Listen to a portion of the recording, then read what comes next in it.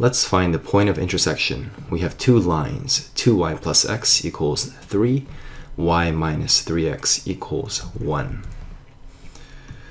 So the first thing is we're going to try to graph this. Using algebra, we know that 2y equals negative x plus 3. This is equation 1. This is equation 2. We're going to divide both sides by 2. So y equals 1/2 x plus 3 over 2. So graphing this first line, we're just going to estimate. 3 over 2 is 1.5. This is 1. This is 2. So around here, a slope of -1/2 is going downhill, because downhill slopes are negative, and approximately like that. So this one here, the second line, we'll do it in blue. We'll say that y, using algebra, moving negative 3x to the right becomes positive 3x plus 1. So we're going to have an intercept of positive 1. Recall that y equals mx plus b. This is the slope-intercept form. So here, the 1 is the y-intercept, and the slope here is 3, which is pretty steep. So we know that this system here, these two lines will intersect around here. Now what we've done here is we've solved this system only using an approximation by graphing it. But now let's use some algebra to solve this exactly. So one way to find the exact values of x and y, which is the point of intersection, is to set both the y's to be separated and to be isolated. So let me show you what I mean here. So this is equation number 1. We're going to say 2y equals negative x, because positive x, when it goes over, becomes a negative x, plus 3. Going to divide both sides by 2, and we get y equals negative 1/2 x plus 3 over 2, which is what we just did. So we have this equation 1 here. And as for equation 2, we're going to also solve for y. Y is equals to 3x plus 1.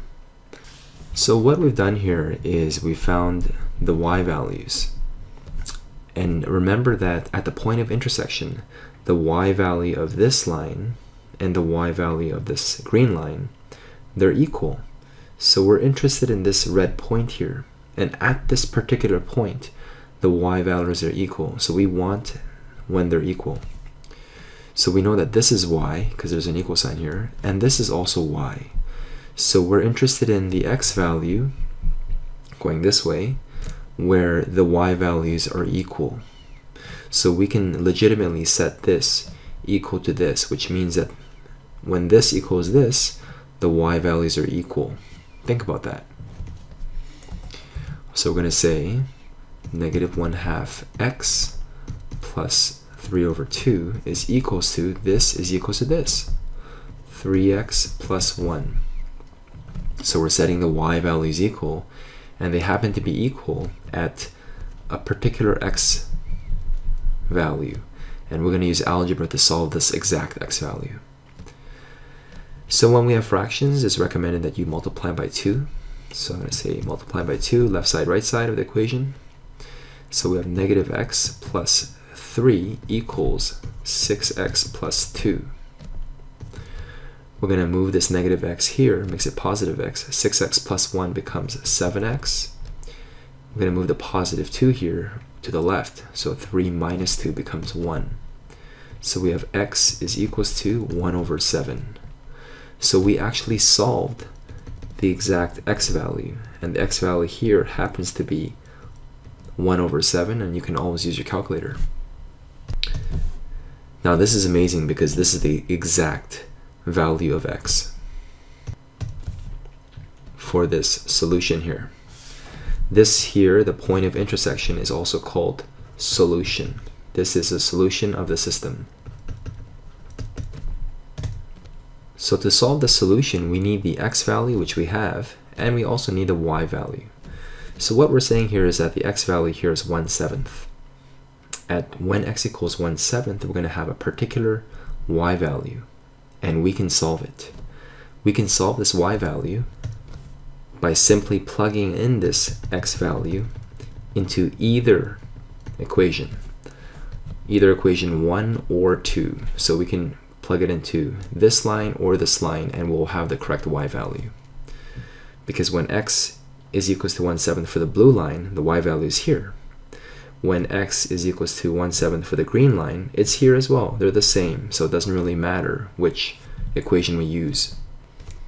We're going to use equation 2 just because it looks pretty simple. Y minus 3x equals 1. We're going to take this 1/7 and we're going to plug it in right there. So y minus 3 times 1/7 equals 1.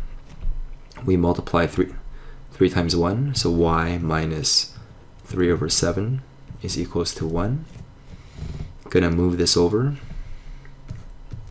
Y is equals to 1 plus 3/7, because the minus 3/7 becomes a positive as I move it over.